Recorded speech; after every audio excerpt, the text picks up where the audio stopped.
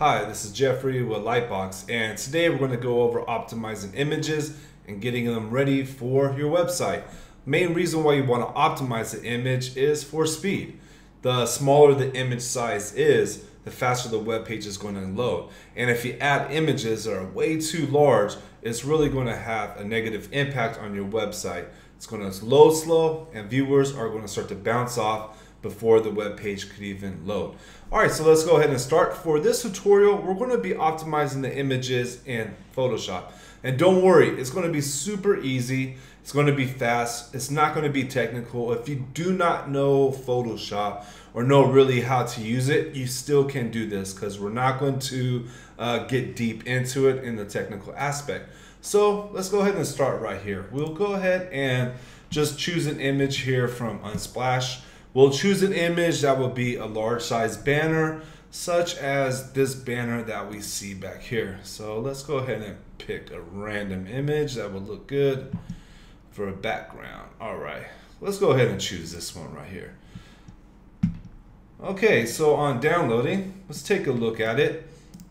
So we can see this image right here is 6.9 megabytes, almost 7 megabytes, and that is massive. And just to give context on the size of this image, your web page should be under 1.2 megabytes for the entire web page. That means all images, all code, scripts, everything the website has, it should be smaller than 1.5. So this already far out exceeds what you should put on your website. So let's go ahead and optimize it. So I'm going to drop this over to our Photoshop right here, let it load. Okay, and here we got our Photoshop. You see all these tools here on the left. You see all these settings up here on top, all this here on the right. We're not going to touch any of it. We're going to make this as simple as possible. Okay, and what we want to do is you press Shift, Option, Command, and save at the same time.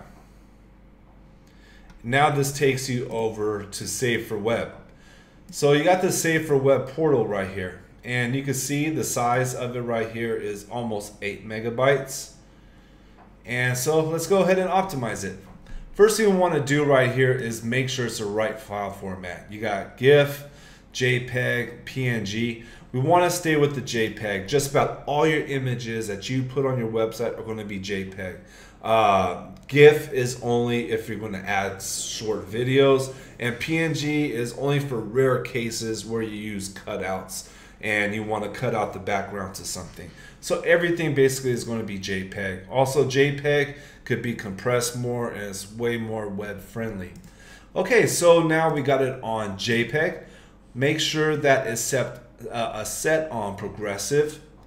Right here you see the quality. Now this is the compression, and this is where we reduce the size of it. Thing is, you don't need 100% because that's more for like prints. That's something for, you know, something for way larger, not for a website. A website's not really going to be able to tell the difference between 100% and 90%. What I like to do is stick around the 80% mark. You know, our goal is to make the size smaller, but we still want to keep the quality of the image. We don't want to look in fuzzy. We don't want to look in pixelated. So I find 80% compression is a good number for me, and I get good results with it. So you want to make sure this is clicked off, and you also want to make sure that this data, the metadata right here, is also set to none. By default, all the images have metadata in it. And what the metadata is, let me pull up the image right here. We'll click on Get Info.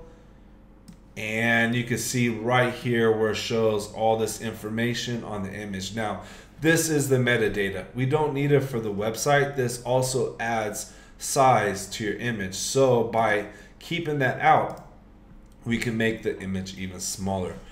All right, so now let's go ahead and resize the image. This image is 7,680 pixels. That's huge. Most laptops, most desktops are going to be around 1,300 to 1,500 pixels, 1,200 pixels.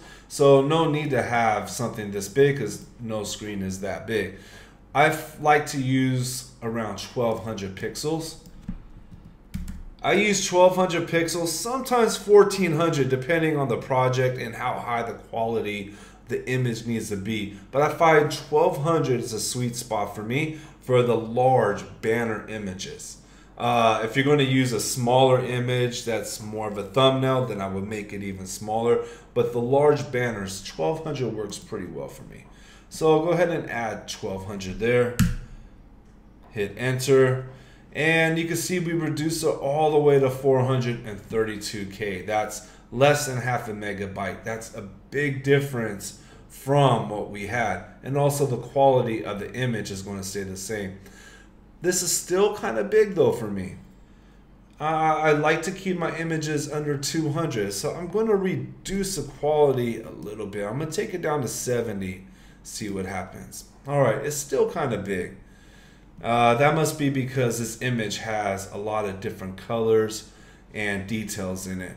All right, so this is what I'm going to do. I'm going to bring it up to 75. We got it under 400K. It's still on the large side, but it's not terrible. Not as long as you don't have many images this large on a website. I think this is good right here. We have everything checked off. Go ahead and click save, and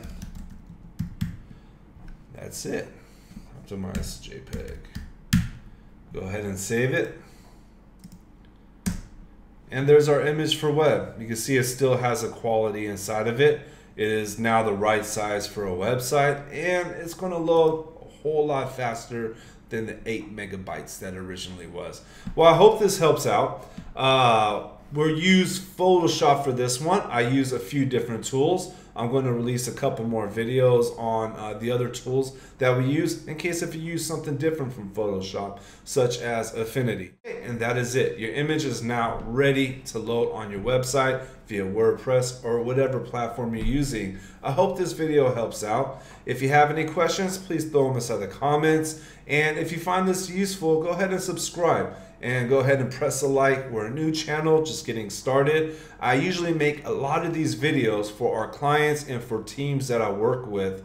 And I figured that I want to start sharing to others and go ahead and spreading it out, because this is how I learn. I found videos and just clear instructional tutorials super helpful inside my development. I want to go ahead and start doing the same and give them back. So yeah, please subscribe, like. If you have any suggestions, drop them in the comments, and thanks.